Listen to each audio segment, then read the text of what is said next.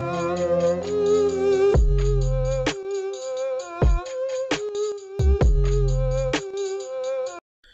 what is up, everybody? It's Joe the Great here, and welcome back to another combat sports related video here today. And today we got to discuss something, man, all right? As you can tell with the title, we will be reacting to Jon Jones exclusive on Francis Ngannou 2 Titans Showdown. I think it's going to happen. All right, so I think I can safely say and speak for all of us when I say that we have all been praying to the MMA gods for Francis Ngannou versus Jon Jones to come to fruition. We've been all praying. I know I have. And about a couple weeks ago, I was down in the dumps. You know why? Because I thought this wasn't going to happen. I thought that it was dead. But this title to this video gives me hope. It is by Fight Hype, a legitimate reporting, fight reporting, channel on YouTube. So this gives me hope. It's only about a week old, so this is recent. We haven't seen Jon Jones, on camera in quite some time. And this just gives me hope. So we're going to see what he has to say. But before I begin, if you enjoy any love is greatly appreciated. Hit that like button, turn on bell notifications. And if you're new and you enjoy, maybe this is your first time here and you mess with the kid, hit that sub button, man, because you're part of the family forever. And it is growing, and I love you all for that. But let's not waste any more time. Screen. Let's see what Johnny Bones has to say today. Boom, FightHype.com here with the man, the myth, the legend. I don't even need to say his name. The champ, Jon Jones. What up, champ? Champ, I first of all, appreciate you giving me, what, 120 seconds? 120 seconds. 120 seconds. All right, that's all we got, so we got to get right to it. All right. You know the fight they all want to see. Yeah. Francis Ngannou. Yeah. Is it going to happen? I hope so. I hope so. Right now, so do I. We all do. And just please, John, make it happen. Can't control, which is being in the come on, champ. Shape. And I think just me getting in shape sells the fight even more so. People want to see two Titans, and Francis is already a Titan, and I'm trying to become a Titan, so... Wait a minute. I want to look like a Titan. Okay, that's different. I want to be the same size as this guy, if not bigger, when we get out there. Wow. So, oh my God, bigger? Got a lot of work to do. Hopefully the fight happens, we just gotta... That's insane. Stay focused, stay training, and see what the UFC is gonna do on their part. How confident do you feel you guys will be able to get close as far as the money's concerned? I think it's gonna happen. I think the UFC eventually will do the right thing. I think this is one of the greatest fights of our generation, and it definitely to happen, and I believe that it will. It'd be a real tragedy, and it'll happen. All in good time. We're patient, and like I said, just doing what we can do, control what we can control, and doing our part. It's the biggest fight in the UFC, absolutely. If for some reason that does not happen, is there a backup plan for you, or is it heavyweight or bust? No, there's no backup plan. Whether I'm fighting Francis for the title, whether I'm fighting Derek Lewis for the title, whether I'm Francis, third, fourth title defense, it won't really matter to me. Wow, so he's willing to wait. Champion, and that's fair. The opponent really won't matter. The month won't matter. We're just getting ready. We're just getting ready, and we believe good will prevail. Is it difficult to actually get ready, not knowing if it's gonna happen? No, it's not. The way that we're training that's in a way where you won't get burned out. We're just doing short sessions. We're keeping it light. We're keeping it fun, and we're just taking our baby steps. So no, it's not hard to train without a specific date. It's a lot of fun actually right now. One last question. I think I'm at 115 seconds right now. Yeah, you passed. Am I over? You way passed. My bad. Okay, one last question. Do you feel different training bigger, heavier, or is it about the same? It feels awesome, man. It feels awesome to train heavy. Good to eat whatever I want, pretty much. I'm on a great diet right now, but get to eat tons of food, a lot of rest. Heavyweight, you're a heavyweight now, boy. Yeah, right now I'm just living like a total champ. athlete. Just rest, hydration, eating a ton of food. Doing massage therapy, just taking great care of myself, getting lots of hours of sleep, and it feels amazing. I'm excited to compete at my full potential, go on in there without a weight cut. I have two brothers that are really big boys, and I feel like this is the guy that I was supposed to be the whole time. Wow. My wife says I look better, my face looks better. I feel like this is where I was supposed to be. That's always a bonus when the wife. Yeah. Facts. Yeah, more more fucking cushion. Right. Excuse my language. But Sheesh. yeah, she's happy with it. I'm happy with it. It feels great. My joints feel better. My knees feel better. Sleeping better. Yeah. I feel like I'm a grown man. That's what's up. Champ, I appreciate the time. Thanks. Thank you for letting me add you to my resume of interviews. Hey, I it's a definitely pleasure. appreciate it. And Yeah. I'm going to be hoping and praying we get this fight, man. I'm praying, man. Let's It's all fight pray. UFC, and I Let's don't all wanna see pray to the anybody- MMA gods. Yeah, it's Please. a pleasure to You know. interview with you. I have not done an interview in a long time, but man, your character and your presence, you seem like a great person. So it's my pleasure to work with you. I appreciate that, champ. Thank Yeah, you. Anything yeah. else you want to say to the fans before I let you go? Love you guys. Love all you guys, man. That's what's That's up. about it. Stay strong, man. All right, there you guys have that. Not much from the champ, right? And when I say champ, obviously he's not the heavyweight champ, so I don't want people in the comments saying he's not the champ.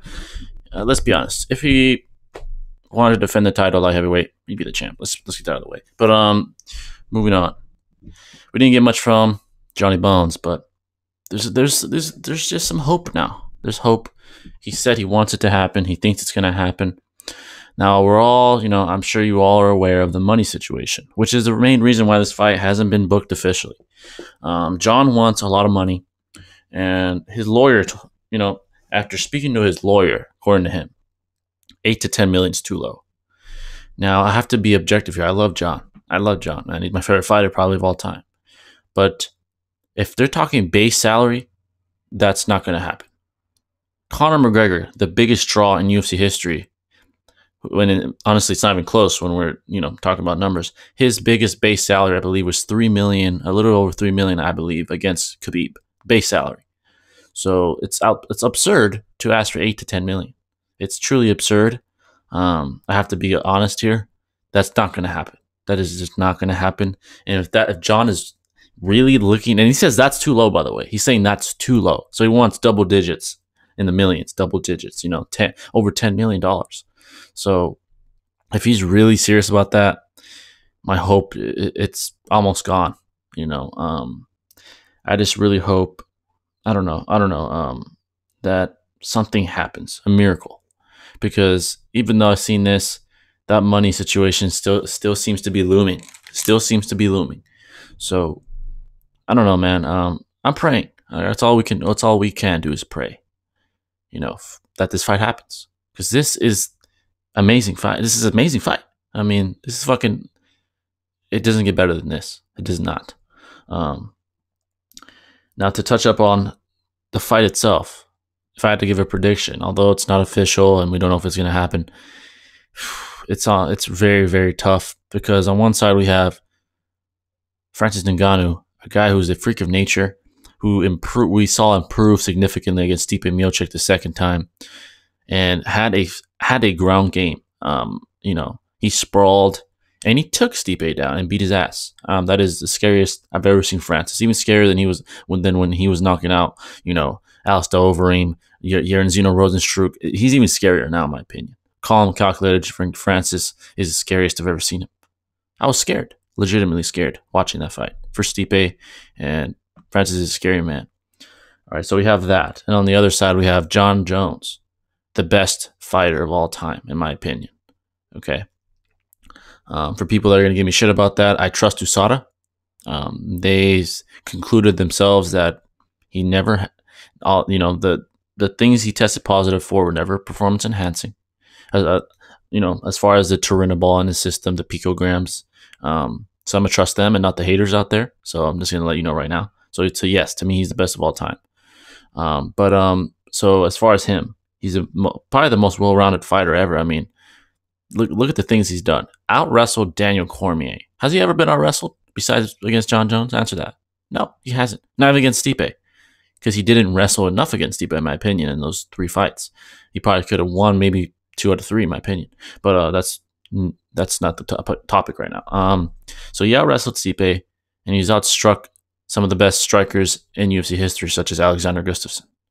All right. And yes, that was a close war. But the point is, John is one of the most well-rounded fighters of all time.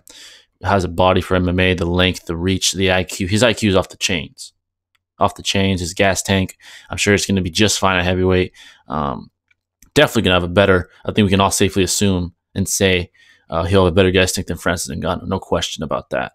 And he's better than Stipe Miocic, in my opinion. So Francis has a fight. They both have a fight in their hands. All right. Now the X factor here is obviously Francis' power. That's the X factor.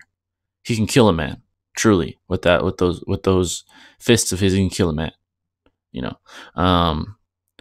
Now John is younger than Stipe was. He's a better fighter than Stipe in my opinion. He'd probably beat Stipe. So there is the unknown. The territory of the unknown. He's never been at heavyweight. But, we've all heard stories, I'm sure, if you're deep enough into this shit, MMA shit, that he's sparred heavyweights and given him good work. That he can body heavyweights in sparring. And yes, none of them are Francis Ngannou. I understand that. But he has fought heavyweights in practice, and he's done well. So let's get that out of the way, and let's give John some credit here. But Francis has hit so hard, I don't even know who to pick. If I had to make a decision, I don't know. I truly don't know. And John's the best of all time. So Francis is just a freak of nature. He's improving. I don't know what to say. For now, since the fight isn't even official, I'm just not going to give a prediction. I need more hope first, before I give a prediction here. But yeah, guys, that's going to wrap it up. This video really gave me some hope, and hopefully gave you guys some hope here. And I hope you enjoyed my reaction as well as my thoughts. If this fight happens, as far as gate, it could be one of the biggest fights ever, up there with Conor's fights, with Brock Lesnar versus Frank Mir, and Diaz versus Conor, like those fights up there as far as gate, and it's one of the greatest fights of all time, at least as far as hype.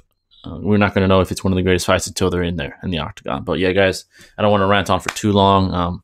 I enjoyed this video. Like I said, if you guys have any recommendations, let me know in the comments. And hope you enjoyed my thoughts and the reaction to the video. But yeah, this is Jither Gray signing out, and I'll catch you in the next one. Peace.